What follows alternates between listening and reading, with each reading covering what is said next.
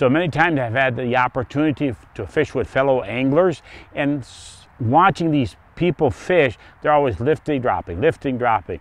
And sure, that can work under certain circumstances, but so many times these fish are not that aggressive.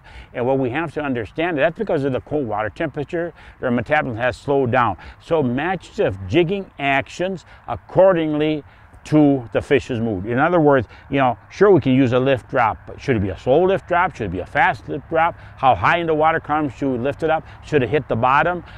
Do we always want to pound bottom? Absolutely not. And so many times what happens when you have a finicky fish and you got this fish coming in, they're eyeing the bait. They're studying your bait, by the way. And then you start to see this more jigging, if you will, and also it spooks the fish. They leave the sonar water column, the cone angle that is. So they're gone. And it's very hard many times to bring them back in. So work with different jigging actions. Many times is just moving your rod, just again, you know, ticking the rod tip. These are just some factors. If you're using a spring bobber, for instance, did you know that that spring provides some subtle action in the water column too?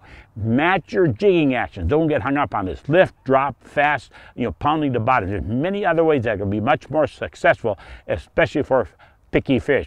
The other factor too is watch your line twist and also your lure spin. Also a factor when you have non-aggressive fish. Give it a try, experiment, experiment, experiment.